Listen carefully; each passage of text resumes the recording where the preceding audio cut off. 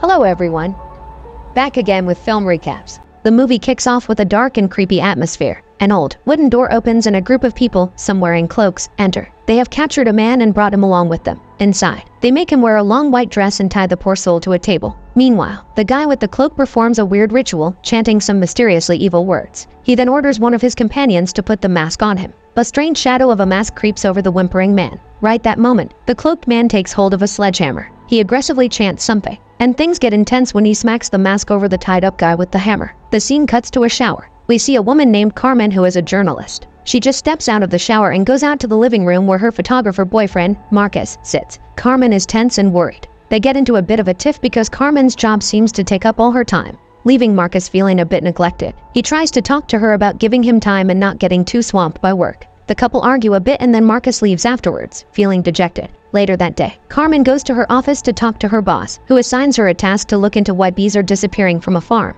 But Carmen is more intrigued by a certain Eric Taylor case, the mystery of several tourists who have gone missing while backpacking across Europe. Her boss, though, is not too keen on the idea and sees it as a common occurrence. Carmen persists, telling him about her research on the topic. It seems she has been working on her leads and has found out how after the disappearances, the luggage of these people turned up in different locations all across Europe. She talks about Taylor, the man that we saw in the beginning of the movie, and how she has also contacted his mother, who recently got a call from the Prague airport with the news of her son's luggage. However, Carmen's boss remains firm and doesn't want her digging into the case. He believes that people and their belongings go missing all the time. As she's about to leave, he advises her not to waste the company's time on missing people, and to focus on the other bee case that he told her about. Later, Carmen and her intern named Sarah pay a visit to Taylor's mother's house. Despite all that firm rejection from her boss, Carmen seems to be a very stubborn lady. Taylor's mom, who is named Laura, explains how her son was always into traveling. He never paid much attention to his studies. She says that now she has her son's luggage and has sought assistance from the Polish and American police,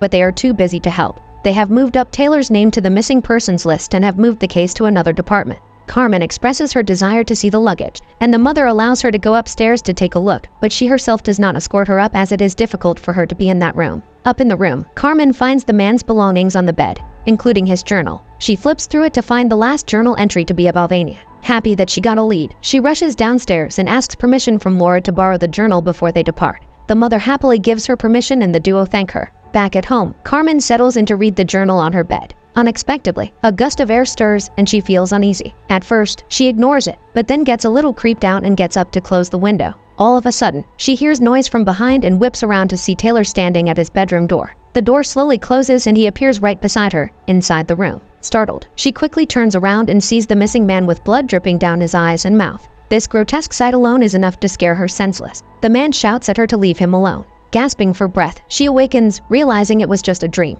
Later that day, Carmen goes to talk with her boyfriend about mending their relationship. In the midst of their conversation, she proposes that he join her and Sarah on a trip to Albania and Poland to document their journey, inspired by what she read in the missing man's journal. Marcus is hesitant, deeming it risky, so she urges him to think it over. Later on, Carmen's boss shows up at their office to assign them the task of investigating the vanishing bees. Unbeknownst to him, Carmen and Sarah have been quietly preparing for their plans to go to Poland. He hands them the file related to the bees case and bids them good luck. Meanwhile, Carmen gets a call from Marcus, telling her that he is going to come with her to investigate the case. Following this, Marcus drives Carmen and Sarah to Poland. Along the way, Carmen reads aloud from the missing man's journal, in which he describes the enigmatic village in Albania. He writes about how there does not seem to be any motels or hotels here in the village. Moreover, there are lands for growing mushrooms and there seems to be a strange kind of fog sitting near a forest that almost seems like smoke, but is not smoke. He also writes how the people in this town are cold and distant. Marcus lightens up the mood by joking a little, and further down the road, they stumble upon a town that matches the eerie description from the journal. The townspeople appear far from welcoming,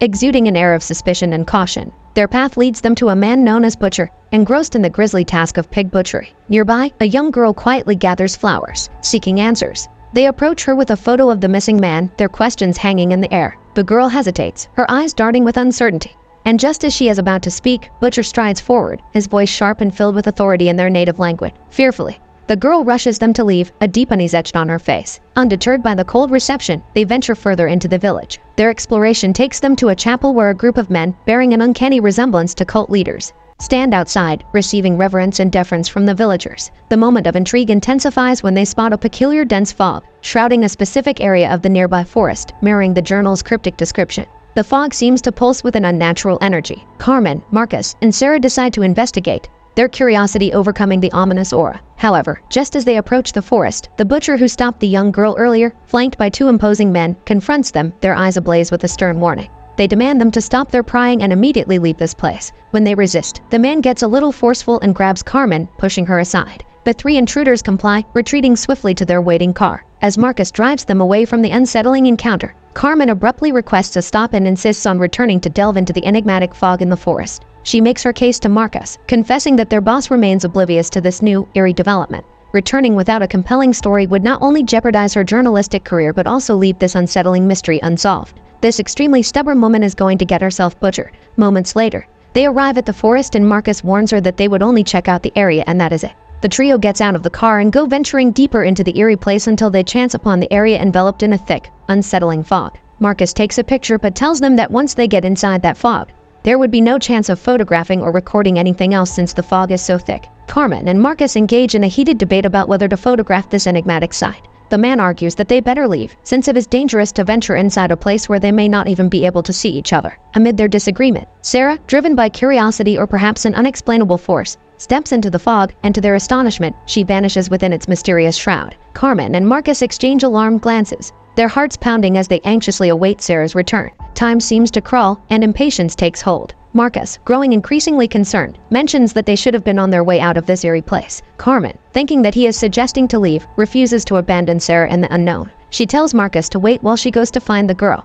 The man stops her, saying that he would check out where she is, but Carmen refuses. Determined to find Sarah herself, since she was the one who brought her here, Carmen takes a deep breath and plunges into the enigmatic fog. As she steps forward, she is engulfed in the white fog completely. All around her, she feels a strange, frightening sense of evil. She keeps moving forward and calling out to Sarah, but to no avail. She isn't even able to see what's around her, let alone Sarah. Back outside, Marcus waits for the 2 girls all alone. After a few nerve-wracking moments, he sees Sarah emerge from inside the fog, a mix of and shock etched across her face. He rushes to her side, but the woman looks totally out of it, gasping for breath. They try calling out to Carmen, hoping to make her come back since Sarah has come out, but the woman is oblivious to their calls. She continues her search within the fog, where she stumbles upon a truly chilling sight. A ghastly statue clutching a... In a bold move, Carmen captures a photo of this disturbing discovery. With cautious steps, she proceeds to explore further. To her utter horror, the statue abruptly pivots its head to face her. She gasps, startled with utter fear at this nightmarish spectacle. The statue's eyes start to weep blood. The heart it clutches pulsates with life and starts oozing blood, as if the beastly statue is squeezing the life out of it. Overwhelmed with Carmen flees from the menacing statue, haunted by eerie whispers echoing in her ears. She suddenly bursts out of the fog, and to her immense relief, Marcus and Sarah quickly spot her. Carmen, trembling with fear, questions Sarah about what she witnessed. Sarah recounts her eerie encounter with the statue, and both of them share a profound sense of curiosity and dread about the secrets hidden within this mysterious forest. Marcus takes charge of the situation and quickly ushers them in the direction of the car. As they prepare to leave the eerie forest, their attention is abruptly drawn to the young girl named Lydia, who had initially warned them to leave the place. With a sense of urgency, she approaches them and reveals her knowledge of the missing man's whereabouts. Trusting her, they follow her deeper into the heart of the forest despite Marcus's unwillingness. With a growing sense of trepidation, they arrive at a strange wooden door in the heart of the forest. Lydia tells them that Taylor is in there, and they proceed inside. Opening the door, they see stairs leading down to yet another wooden door. Lydia takes the lead and goes down to open the other door for them. She says that their friend is here. The trio proceed inside. Exploring this mysterious place, they are confronted with a chilling sight. Wooden caskets containing the lifeless bodies of people, each adorned with an unsettling metal mask affixed to their faces. Marcus begins documenting this horrifying sight with his camera. Carmen believes that Taylor must be in one of They begin looking for him when, surely enough, Sarah locates the missing man within one of these caskets. She remembers the tattoo on his hand that she saw in one of the pictures at his house. Carmen, compelled to free him, attempts to remove the securely fastened metal mask, but it resists her efforts. Marcus mentions that the symbol in his mask is the same one that he saw on the church back in the village. It becomes increasingly apparent that the villagers are no ordinary folk. They appear to be part of a clandestine cult that conducts bizarre rituals on unsuspecting tourists before sealing their fate. As Carmen prepares to inquire further with the young girl, she vanishes without a trace, leaving the trio perplexed and concerned. Desperate to find her, they rush towards the exit, only to discover the door locked from the outside. Marcus, using all his skills, works to unlock it. In the midst of this, Sarah senses a presence beyond another door. Thankfully, Marcus manages to open their locked exit. They quickly rush outside to find their way to the car. Their escape from the forest is harrowing, as they soon notice the villagers hot on their heels. Fear gripping them, they resort to flee on all fours if need be, to evade the pursuing threat. Sarah stops midway, gasping for breath. Marcus decides that if they cannot run for long, It would be better if they hide somewhere rather than stop out in the open. In their frantic flight, they stumble upon a barn and take refuge inside. Peering anxiously through the windows, Marcus can't help but voice his remorse for agreeing to the journey, casting a heavy cloud of guilt over Carmen. She, in turn, apologizes for her insistence on venturing into this ominous place. Tears well up in her eyes as she frantically asks for his forgiveness. Marcus melts at her pitiful sight and hugs her to lessen her guilt. At least this stubborn woman knows that it is her fault after all. Moments later, the villagers converge on the barn, forcing Carmen, Sarah, and Marcus into a frantic escape via the balcony. The latter two manage to jump off. However, Carmen is intercepted by one of the villagers who violently knocks her to the ground. Marcus rushes back to the barn, but he too finds himself face to face with another villager. Amidst the chaos, the sinister butcher arrives, wielding a crossbow, and shoots Sarah in the leg. Simultaneously, another villager drenches a handkerchief with chloroform, which they press against Sarah's face. In her dazed state, she witnesses the villager's visage transform into something demonic. On the other hand, Marcus flees with the butcher hot on his heel. The latter eventually catches up to him. As Marcus and Butcher engage in a fierce struggle, Butcher eventually subdues Marcus, rendering him unconscious with a dose of chloroform. Sometimes later, Carmen, Sarah, and Marcus regain consciousness through a harsh splash of water. Their surroundings become clear, and they spot the young girl in conversation with Butcher. After she departs, the cultists lead them outside the hideout, where they are presented before the cult leader. His gaze lingers on each of them. The cult leader issues orders for Sarah and Carmen to be returned to the hideout, but Marcus is to be taken away. They've discerned that Carmen and Sarah have seen the statue in the fog, making them of particular interest. The two girls are dragged back inside the place where the caskets were kept, but this time, they enter another room. Here, a group of men wearing black cloaks already stand, and the girls are met by the cult leader who awaits their arrival. The cultists then swiftly clothe them in white dresses. The girls stand there, trembling at the fate that awaits them. The leader approaches and selects Sarah, the one who first laid eyes on the statue, whereas Carmen is relegated to a holding cell as the cultists secure Sarah's arms, legs, and head to a ceremonial table. She trembles with anxiety as the cultist proceeds with a gruesome ritual and slashes her lower leg, while the cult leader intones incantations in an unfamiliar language. Sarah, as she gazes at the cult leader, witnesses his face metamorphose into something nightmarish and demonic. Meanwhile, back outside, Marcus is coerced into digging a grave, two villagers menacingly keeping watch with a gun aimed at him. The two men get into an argument and one of them leaves. The other man shouts at Marcus to continue his work. Back inside, the cult leader orders one of his subordinates to fetch the dreaded metal mask they'd seen earlier. The leader keeps on chanting the evil incantations over a trembling Sarah. The subordinates follow suit, and as the mask is cruelly set right over Sarah's face, with two menacing spikes hovering above her eyes, the leader is passed a hammer which he uses to hit the mask right onto poor Sarah's face,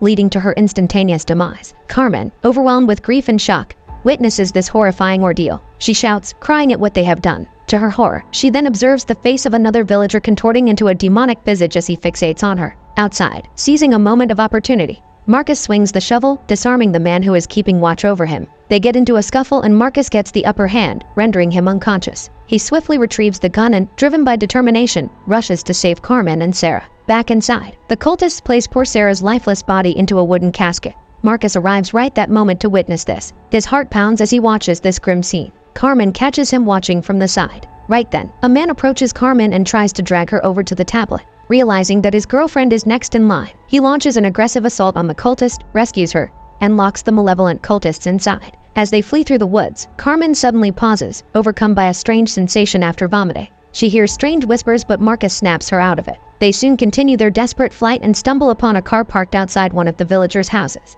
They break into the house in search of the car keys. Upon entering, they discover a woman in the kitchen. Marcus, wielding the gun, anxiously demands the car keys, but the woman appears unable to comprehend English. In a state of panic, she calls for her husband, but her son arrives instead. Later, the husband arrives as well. The woman, upon noticing Carmen, becomes utterly terrified, prompting Marcus to restrain the couple together in the living room. Back at the hideout, the cultists finally manage to break free from the locked door. In the meantime, back at the house, as Marcus attempts to secure the couple, Carmen is suddenly gripped by an overwhelming sense of unease. She witnesses objects in the house trembling, an eerie phenomenon that chills her to the core. The couple's son turns his gaze towards Carmen, revealing a grotesque, demonic face, sending shockwaves through her. The son conveys a sense of urgency to Marcus, telling him that he needs to leave soon. In response, Marcus, his patience wearing thin, coerces the boy to hand over the car key, still pointing the gun at the couple. Carmen's fear escalates as she observes the couple undergoing a nightmarish transformation into demonic forms, slithering across the floor. To her,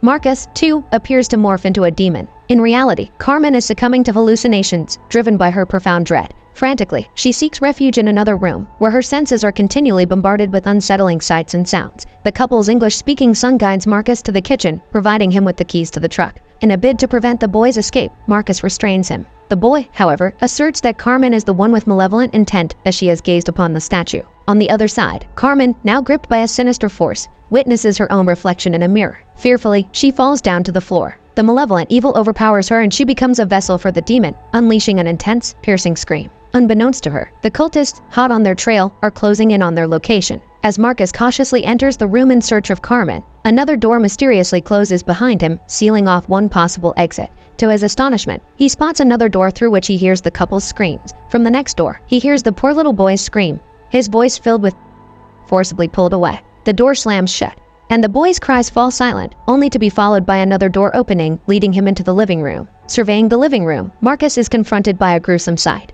The family has been brutally slaughtered. Before he can react, the door closes, and the possessed Carmen materializes. She overpowers him, pinning him to the floor and choking him, her voice filled with cryptic references to tasting fallen angels and the absence of redemption. As her grip tightens, it appears that Marcus's life hangs on the balance. However, their harrowing encounter is abruptly interrupted by the arrival of the cultists. Their leader wields a cross and recites a prayer, revealing that their intent is not anyone but to expel the demonic entities that have latched onto those who encountered the sinister statue. Cultists assail Carmen one by one, only to meet a swift demise at her hands. The cultist leader persists in his battle against Carmen, using prayer and holy water to combat her demonic possession. Observing the cultist leader's assistant's anxiety and fear, the possessed Carmen swiftly turns her attention towards him. Before the leader succumbs to the relentless struggle, he entrusts his duty to Butcher. Carmen then refocuses her attention on Marcus, who is still in dire straits. As Carmen approaches him with sinister intent, Butcher swiftly retrieves the leader's holy water and douses her, fervently reciting the prayer. Butcher proceeds to engage Carmen, reciting the incantation while two cultists pin her hands to the floor using knives. With great care, they position the menacing metal mask over Carmen's face. Her movements make it challenging, and Marcus, with a sense of dread, steps in to help secure the mask properly. He steadies her head, allowing Butcher to wield a sledgehammer,